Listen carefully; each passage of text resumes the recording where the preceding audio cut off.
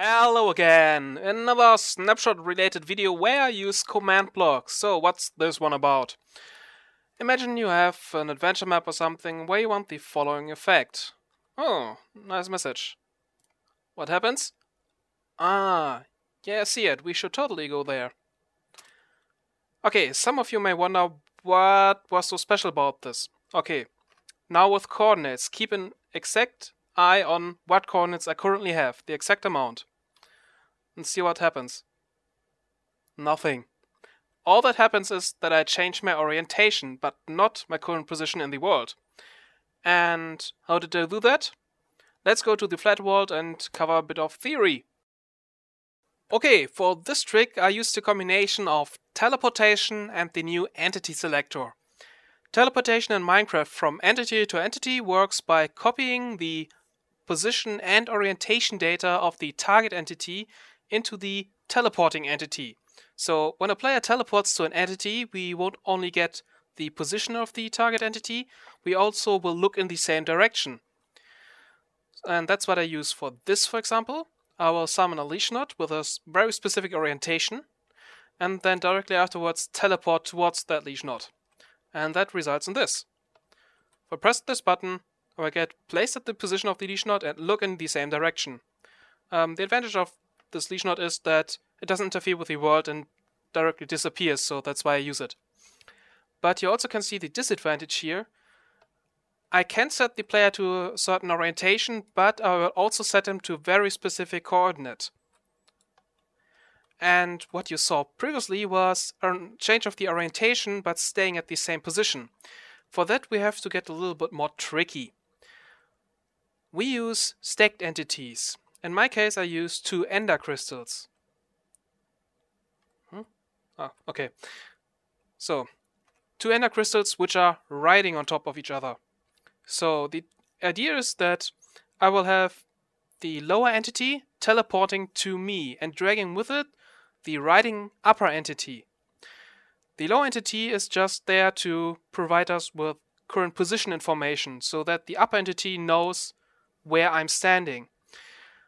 But since I'm only teleporting the lower entity, the upper entity won't get set to my current orientation and can stay in its original orientation, which we then can teleport towards. So we first create this stacked entity, in my case 2 EnderCrystals riding on top of each other.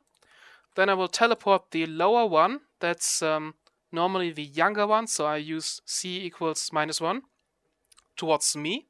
This will drag the older one, the upper entity, with it.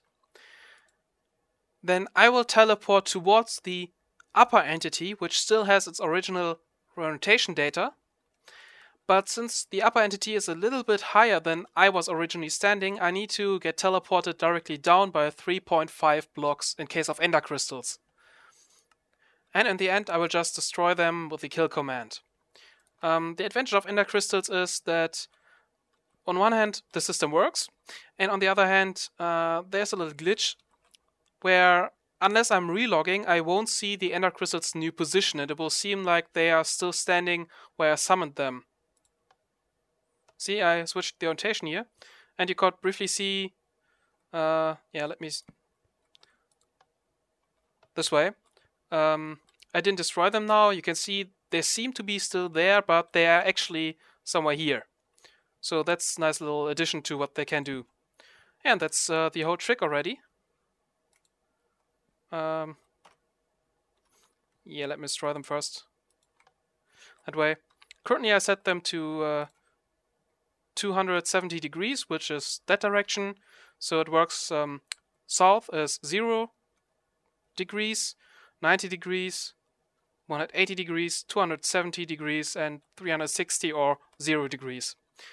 And the pitch is, I believe, positive up to 90 degrees down and negative up to 90 degrees up.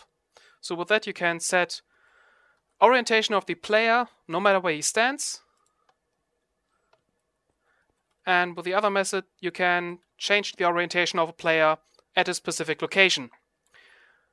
What I still can't do is manipulate the orientation of only the horizontal or vertical line, but I think that's enough for one day. Maybe you'll find this useful somewhere. I haven't seen it yet. So, thanks for watching, and see you next time.